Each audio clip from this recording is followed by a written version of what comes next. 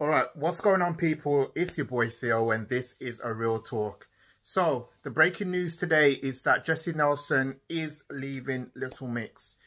Now, the news doesn't even come as a shock, to be honest, because she previously announced that she was going to take a break from the band, and it was going to be on an indefinite basis.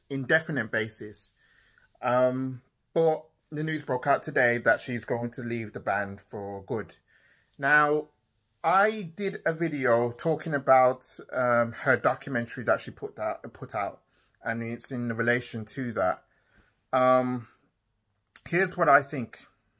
I think that the way that she's done this, it has to be respected, because mental health is a serious thing. I made videos talking about it, and it is a serious thing. One can only take so much. And if we are so focused on what we're doing in our lives, like paying the bills and worrying about stuff, you don't take the time out to try and do things that make you happy. Now, in Jesy Nelson's case, being in a band, it is just very, very hard. It's hard because you are away from your family most of the time. Then you got to do photo shoots. Then you got to do music videos. Then you got to do interviews. Then you got to make music. It takes so much out of you. And not to mention, she's got to deal with the trolls. Now, in the documentary, she talked about that, and having to try to deal with juggling being a band and her life. It's not easy.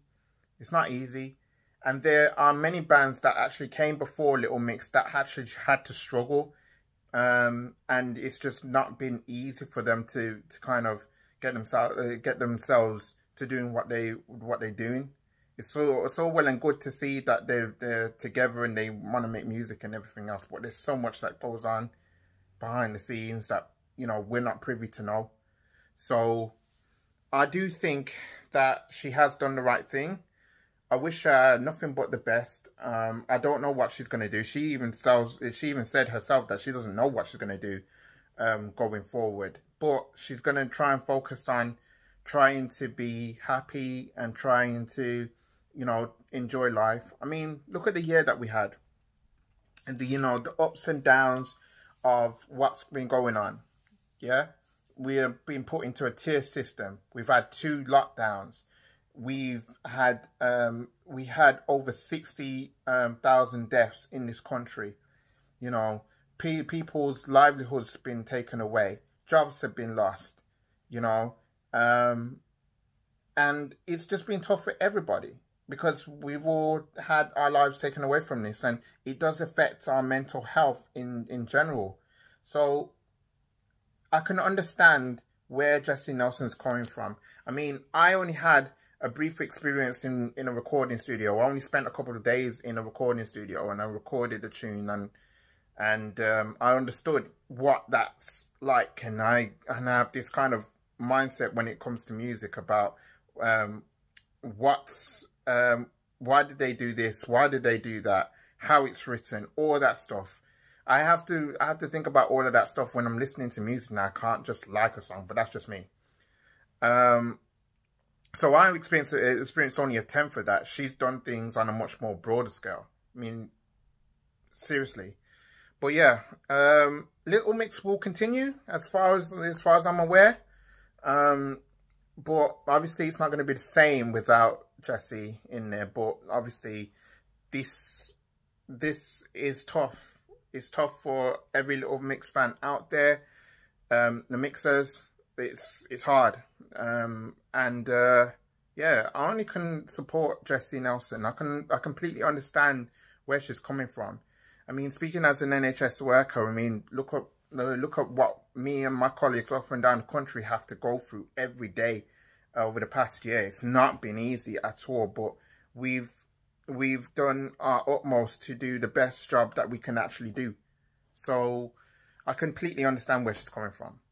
If you like this video, please like it, subscribe if you're new around here. Don't forget to hit the comments section and let me know what you think about Jesy's situation. Let me know what you think about her leaving the band. And let me know what you think about your mental health. Let's talk about this. Let's talk about mental health. Let's talk about what makes us